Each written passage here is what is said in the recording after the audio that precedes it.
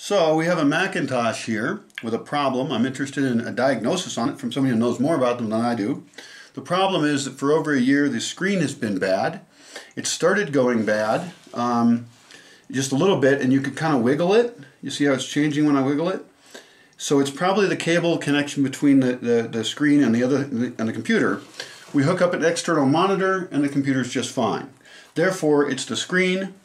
Another detail is that the camera in the screen and the Wi-Fi, which apparently is located in the screen, work just fine. So it's just the image on the screen. What I'm interested in hearing about is what the recommended procedure is.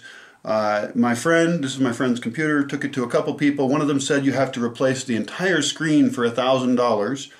I think that person is just trying to make extra money. I suspect it's just a simple cable adjustment here, but I'm curious about what kind of part that is, if we can do it, or if there's a video about how you would reconnect this computer to work better. So any advice would be very, very welcome. It's a MacBook Air, and otherwise it seems like a very nice computer. So thank you for any advice you can give me.